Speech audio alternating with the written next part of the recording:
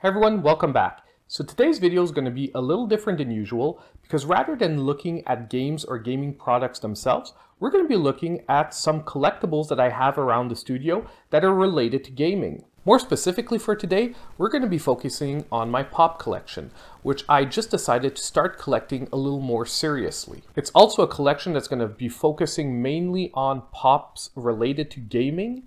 However, there are a few exceptions of TVs and movies that I've decided to collect here and there.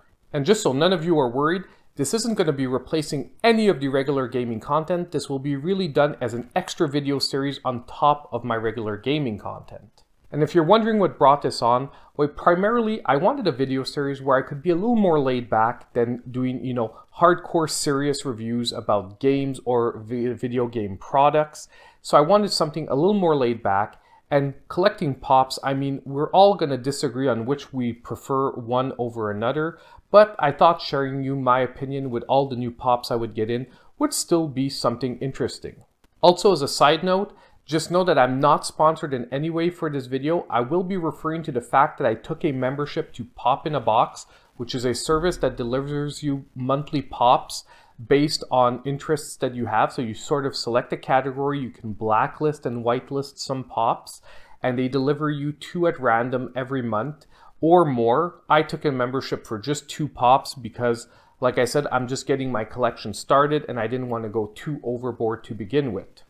But I'm not sponsored in any way, shape, or form by them, so I'll just be referring to it as a service that so far I find fun to have, just because, especially if there's so many pops out there that sometimes selecting which ones you want to buy exactly can be difficult.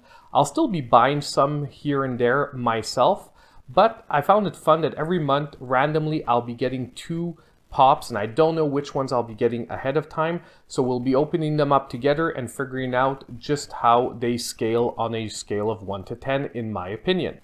I also don't know yet how long I'll be doing this series for. If you guys really like it, please drop a like down below and let me know in the comments so that I know that you actually like this series and want it to come back on a monthly basis. And if, however, the series doesn't catch on and I sort of get fed up of it, who knows, I might stop it after a few months. But for the moment, I'm having fun doing this series, and I hope all of you will have fun with me as well. So to start with, before we look at the first 2 new pops I got, I thought it'd be fun to take a quick look at what I have for the moment. Now, like I said, my collection isn't huge, but you should be seeing it on the screen right now. These are the pops that I've kept in box. I actually have more than this that I was collecting, but like I said, I wasn't doing it seriously, so I took them out of the boxes. I didn't keep the boxes, which is why I don't consider them part of my official collection, but I do have a few more than this. But what you see on the screen right now is really what I'm regarding as my current main pop collection. So as you can see, I have all the current Pokemon pops that are out. I also have one of the Crash Bandicoot pops, and I'm going to strongly try to get all the others that I'm missing. I have some of the 8-Bit Classic series as well. I have a Dig Dug figurine as well as the 2 Altered Beast werewolves. I have both the gold and regular edition for the moment. And I have one totally unrelated to gaming pop, which is the He-Man Slime edition. I'm just a huge He-Man fan from the 80s, so when I saw this one, especially the Slime, which was a special edition, I had to pick it up at my local EB Games. I couldn't help myself. I also have a couple of vinyl Star Wars packs, but like I said, for today, I'm just focusing on the pops mostly, and that's the main collection I'm going to be going for. I'm not really going to be diving into the vinyls. The only reason I have these are because they were on sale for both packs for $2 each, once again at EB Games, so it was one of those things I just couldn't pass up. So now, without further ado, we're going to get started on the new pops I got. So the first one we're going to take a look at is the Triceratops pop from Fortnite. Now, we're going to start with a quick close-up.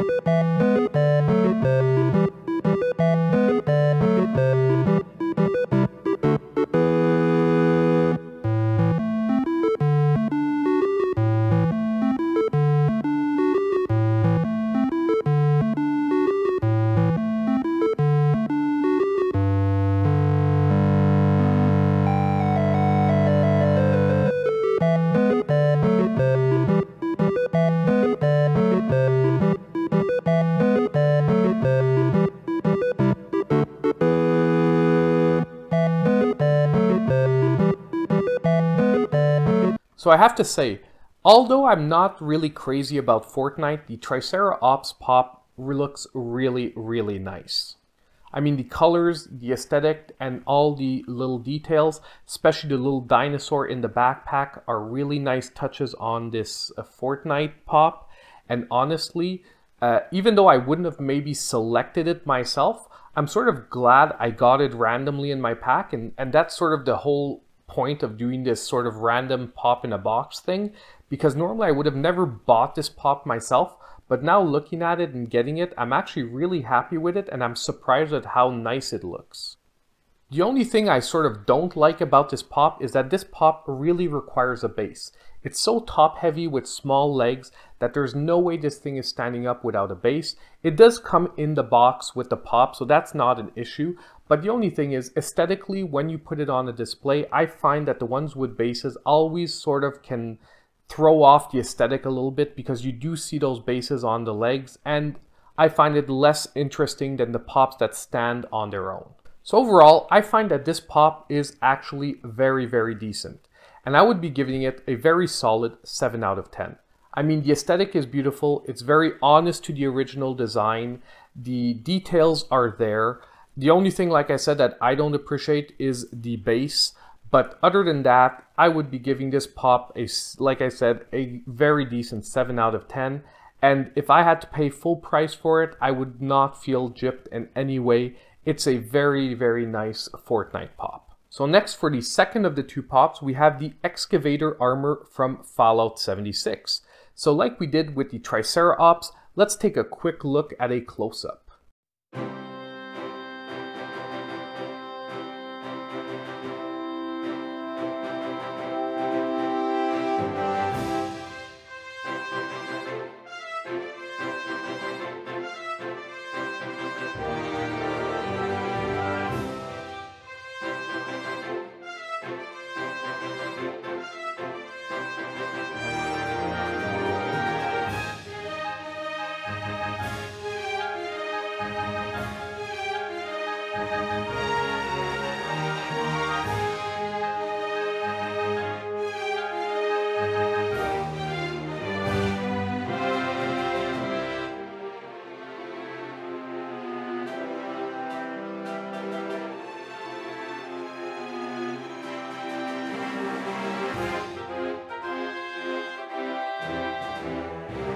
Now, I find that this one is a very nice pop. Like, aesthetically, this pop is incredible. The details are very precise, and they really work, and the pop really gives you the feeling of a quality pop. By the way, normally this is one of the more expensive editions. Like, a normal pop is around 10 bucks. This one's more around 20 generally. And I would say this pop is worth it.